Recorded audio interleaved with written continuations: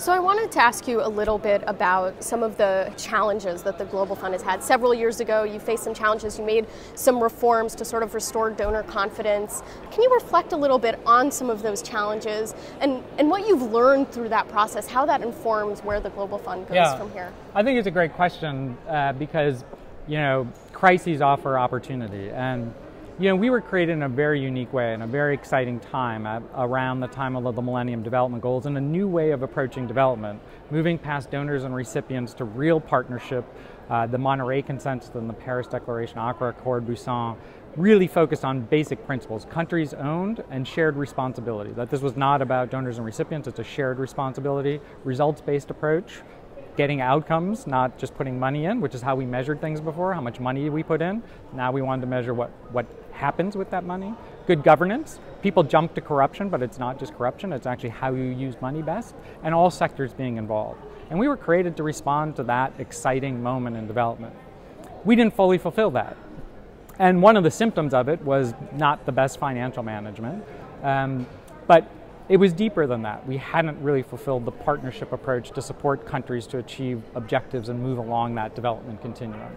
So it was a great moment to be able to look and self-reflect, and our board did a remarkable thing and looked at it in that way and said, how do we change our fundamental operating models? So we've basically redone everything. I mean, everything we do, from our internal systems to how we work with countries, has been redone, but it's actually getting back to the original principles, pushing us back towards those founding principles.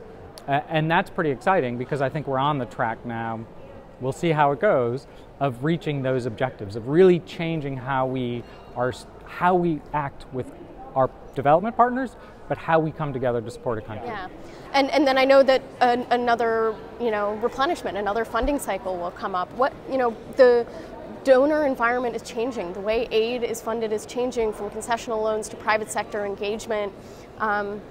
Are you concerned about this next replenishment, or are you, perhaps, buoyed by Gavi's recent replenishment, which was quite successful? It's a great success. Gavi's replenishment, I think, was a wonderful signal to everyone that the notion that, money is drying up isn't quite accurate. So then it gets back to what are we doing? Strategically, what are we doing? And we're in the strategy development, and that's the exciting part to me, because that will drive how you do it replenishment, but more importantly, who we are as an organization and how we evolve to respond to change. And it gets back to that development continuum.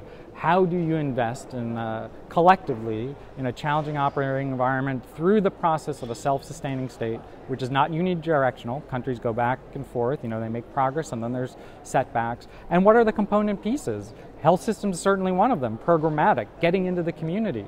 But then also the financing. How does a country finance itself and move along that continuum? What are the innovative finance tools? In some countries, Senegal, Kenya, remarkably innovative stuff. How they're financing their health programs is remarkable. So much more innovative than the stuff we come up with at our little headquarters meetings. They're looking at carbon tax credits to fund health. Really exciting stuff. So how do we support countries to achieve their objectives over time for health, but for development more broadly? And that's pretty exciting. And as long as and we would anticipate over the long haul, external resources will be going down as internal resources go up. And the type of programming we're doing today in 15 years will be a very small set of countries. So then how and do we have a role? Do international organizations have a role? Do we switch to global public goods and technical in a way that's different? We're working on some of that, creating an online procurement mechanism like Kayak or Priceline.com. That's pretty exciting. That's a global public good countries can use well after they transition from the Global Fund if we get it right.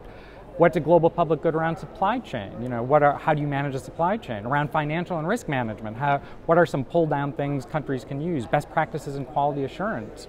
So this is the exciting thing. What is the role of an international organization in 6, 10, 15 years?